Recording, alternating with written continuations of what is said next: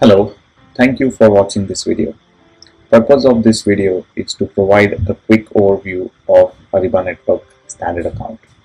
As you may know, Ariba Network is available for suppliers in two different subscription models, Standard and Enterprise. Standard is a free version and Enterprise mode is a paid version. Let's begin with the standard account first. Here I'm going to log in as a supplier who has registered for standard account. So this is the landing page of the standard account.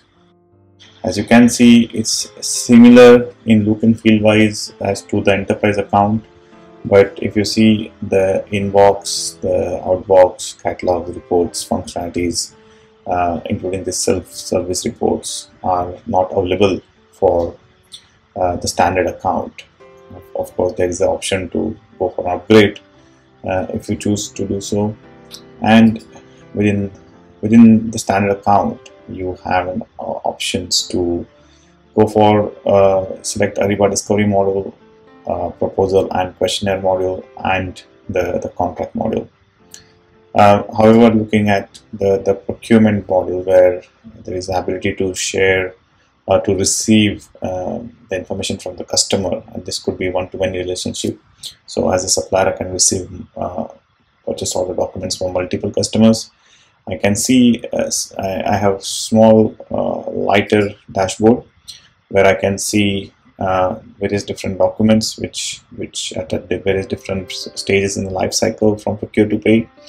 I can see there is one order there for confirmation. Now if you look at the difference between the enterprise account and standard account, you will see the purchase order there in this grid, in this table, but you wouldn't be able to take action from here, and that's the limitation of the standard account. So you would then have to send it out to your own account, to your own email address. Here I'm logged in as Saily's account.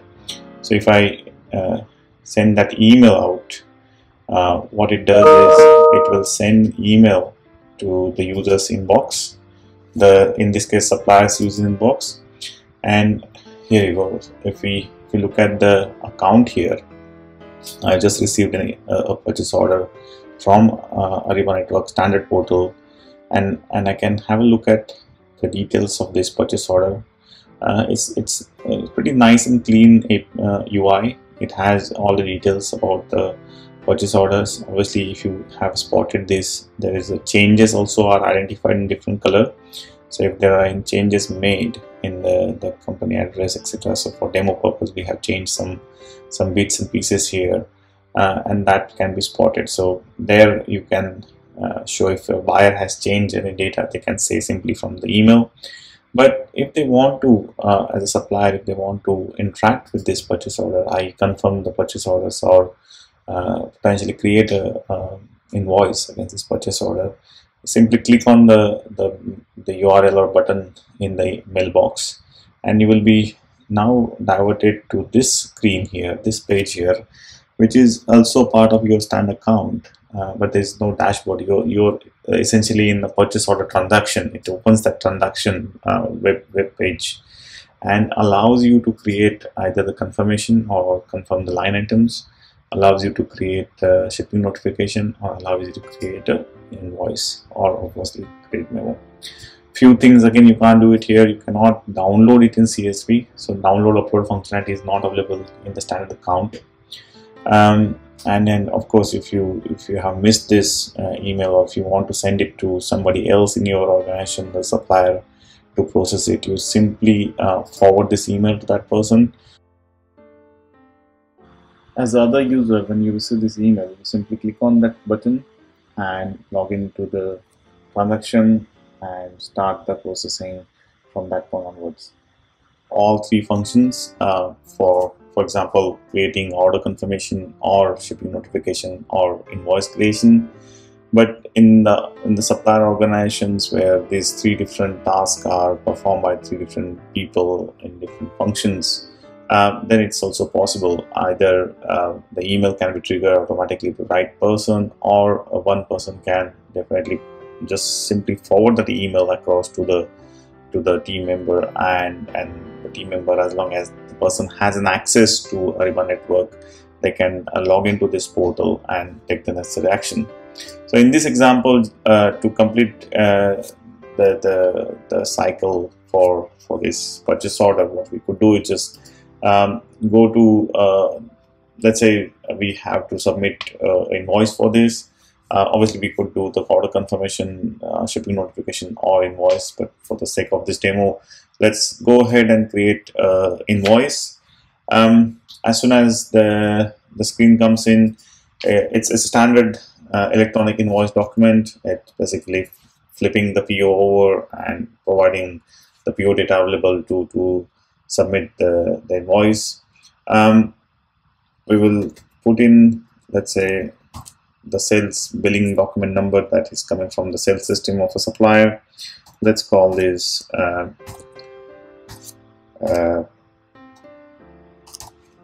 number series, which is generated from the sales system of a supplier. Obviously we'll have to select tax category. Let's select in this case the GST of 18%. It will be automatically calculated. So that's the header value. Obviously we have an option to confirm fully or partially. So let's say let's confirm for quantity 10 and click on next screen. This will, before I submit the invoice to the customer, I get this summary screen, which seems to be absolutely fine based on what we have entered in the system. Nice and clean UI is presented to user to review all the details that's been keyed in, and a user can submit the invoice here. And that's the confirmation email. So we now have an email sent out to the user. And as you can hear in the background, as a supplier user, I also receive an email which is sent out from my account to the customer. So a copy of that is also sent out to the supplier. Sorry, to the customer, and the user can again, in future date for reference, can again go back from the email into this account and display the invoice. If necessary, they can download the PDF, copy this invoice, and then create a new one. If after completing this transaction, if as a user I have another transaction to do, let's say in this case, if I want to now go ahead and do some order confirmation, which is waiting for me, I can go to the dashboard again. But as I said, the dashboard has a limitation. I can't really directly make any transaction from here. I have to push this transaction out to my account, to my email account. On my email account, I'll get that PO again. From PO, I can access the button for processing the PO, as you can see here. And from here again, I go back to the same screen for that PO now, and I can go for either confirming the entire order or partially, or rejecting the order. So the cycle runs through. The portal is available. The dashboard is a light version. Dashboard is available to select the right order or purchasing document that has been shared by customer. And then once we select the specific document in the grid, we can push it out to the inbox, and from inbox we can go to the transaction. It's a bit long-winded way. For small volume of transaction, it could become very handy. It's complete last bits. The enterprise version comes up with this all upload, download, CSV, bulk processing stuff, which is not supported here. Of course, there's a support to submit non-PO invoices as well. So if you're a supplier who provides services without reference to the purchase order specifically, it is possible to go to submit the non-PO invoices. I think having this function in for those non-regular, irregular suppliers that we engage for certain bits and pieces, this is a great tool. All those non-PO invoices, which could very easily become a bit of a challenge for accounts payable function to manage, can be managed electronically here. So to finally conclude, This particular slide shows us the comparison between the standard account and enterprise account. The different features which are listed here in the first column, for example, access to Ariba network for standard account is available only through emails, whereas the enterprise account provides you that through the online dashboard. Full-fledged access is available. You can customize the company profile to your suitable in both the versions. Everything as in purchase orders, confirmation, ship notifications can be executed, but executed through email for standard, and for enterprise version it's available through a proper portal where you can log in, where you can execute transactions from there. Electronic catalogs are not supported in standard, versus in enterprise all upload download of Excel catalogs, punch out catalogs, maintenance prices on those punch out catalogs by suppliers is supported. In case of invoices, we have basic PO invoice, non-PO invoice, and credit notes access on standard, whereas on non-standard we have sort of outbox access, CSV upload download access, and contract invoicing, which is another detailed functionality for which Ariba offers. That's also available for enterprise subscription. Invoices status is standard invoices status, which happens through EDI, is available in standard, whereas the enterprise account allows you to have sort of a payment tracking through bank interface, which is available through Ariba Pay.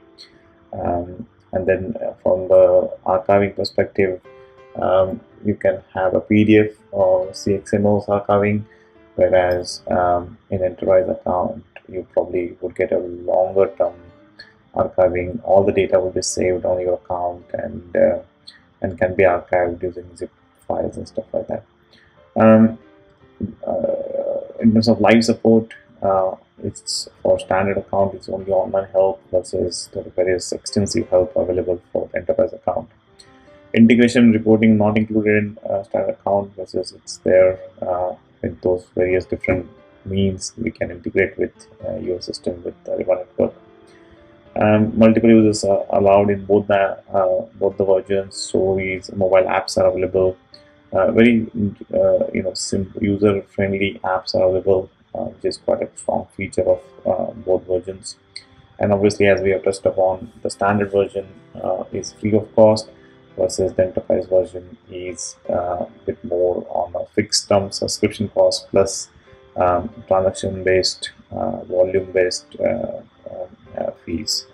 So that's all about from us in terms of Ariba network standard subscription versus the enterprise, which is the paid subscription. Thank you for watching this video, and see you soon in the next video. Thank you.